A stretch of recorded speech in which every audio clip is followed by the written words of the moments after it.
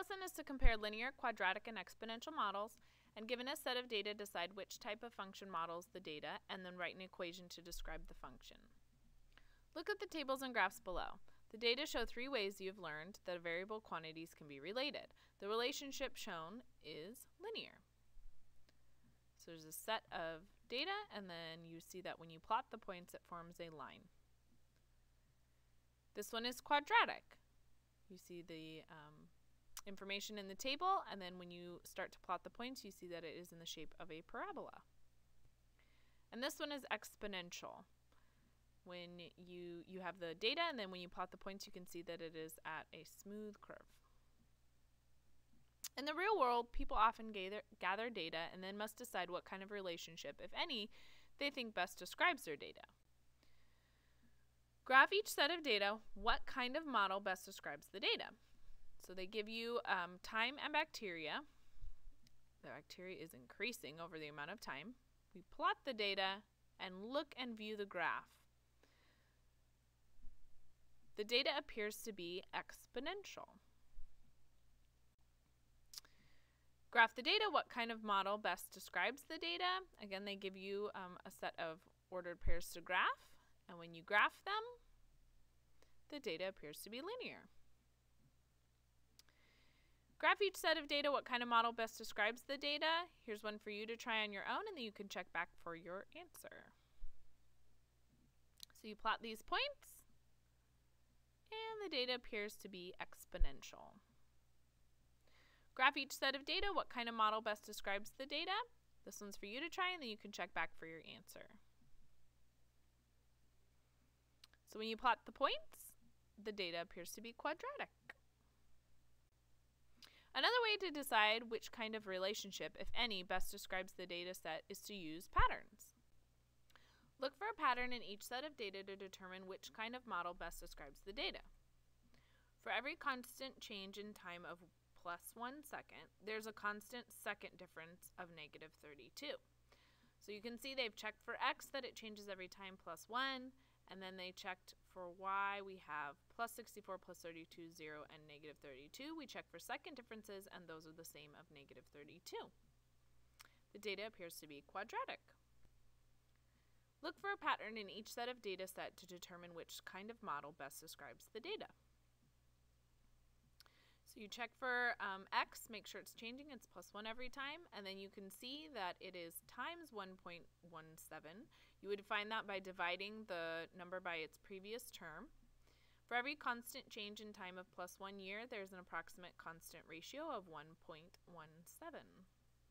So the data appears to be exponential. Look for a pattern in the set of data -2, 10, -1, 1, 0, -2, 1, 1, 2, 10 to determine which kind of model best describes the data. This one's for you to try on your own, and then you can check back for your answer. So you check for a constant change in the x values, then there's +1, +1, +1 every time. And then you check in the y values, and it's not the same for the first differences, but it is the same for the second differences. It's +6 every time. For every constant change of +1, there's a constant ratio of 6. So the data appears to be quadratic. The second differences are the same. After deciding which model best fits the data, you can write a function. Recall the general forms of linear, quadratic, and exponential functions. Linear is in the form of y equals mx plus b. Quadratic is in the form of y equals ax squared plus bx plus c. And exponential is in the form of y equals a b to the x power. Use the data in the table to describe how the number of people changes. Then write a function that models the data. Use your function to predict the number of people who receive the email after 1 week. The answer will have 3 parts: a description, a function, and a prediction.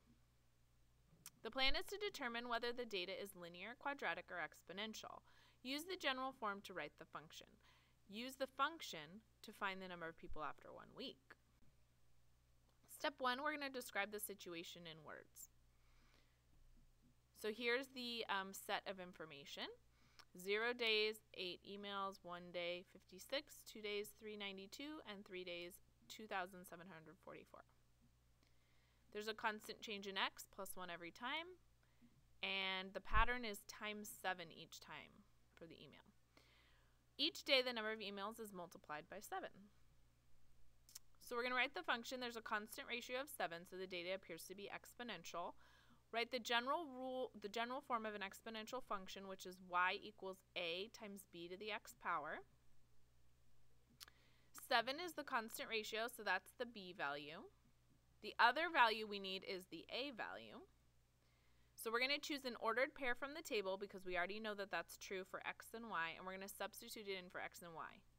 So we have 0 for x and 8 for y. We're going to simplify. 7 to the 0 power is 1. So we get 8 equals a times 1, and then we're going to divide and solve for a. So the value of a is 8.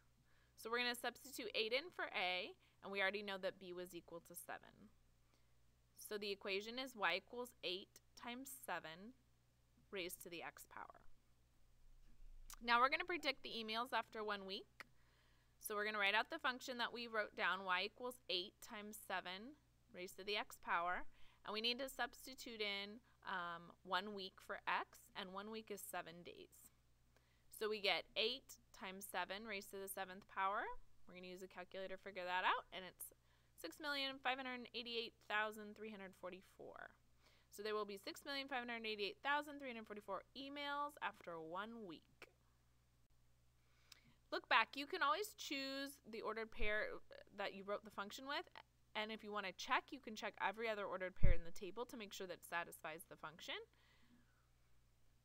So you would plug in the x and y values and make sure that it is true, and it comes out true.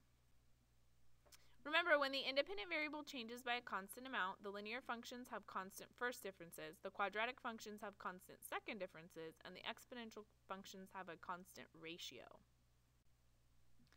Use the data in the table to describe how the oven temperature is changing. Then write a function that models the data. Use the function to predict the temperature after 1 hour.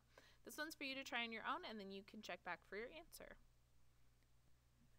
The answer will have 3 parts: a description, a function, and a prediction. The plan is to determine whether the data is linear, quadratic, or exponential, and then use the general form to write the function. Use the function to find the temperature after 1 hour. Step 1, we're going to describe the situation in words. We have the time in minutes, 0, 10, 20, 30, and the temperature, 375, 325, 275, 225. We see that there is, for every 10 minutes, the temperature is reduced by 50 degrees. That's the change, minus 50. So we're going to write out the function. There's a constant reduction of 50 degrees every 10 minutes, so the data appears to be linear. That was the first differences. So we're going to write the general form of a linear function, which is y equals mx plus b. So the slope, which is m, is negative 50. It's going down 50 every time, divided by 10. So that would be negative 5. So remember, we're looking for the slope. Negative 50 over 10, that's the change. So that's negative 5. We're going to plug that in for m. And then we're going to choose an x value from the table, such as 0, to find the y-intercept. Because whenever x is 0, the other number we get is the y-intercept, which is b. So we plug in 0, and the starting point, b, which is 375. And so y equals 375. Predict the temperature after 1 hour. So we're going to write out the function. We have y equals negative 5x plus 375. We're going to substitute 60 for x because that's 60 minutes for the hour. And then we're going to simplify, and we get 75 degrees Fahrenheit. So the temperature will be 75 degrees after 1 hour.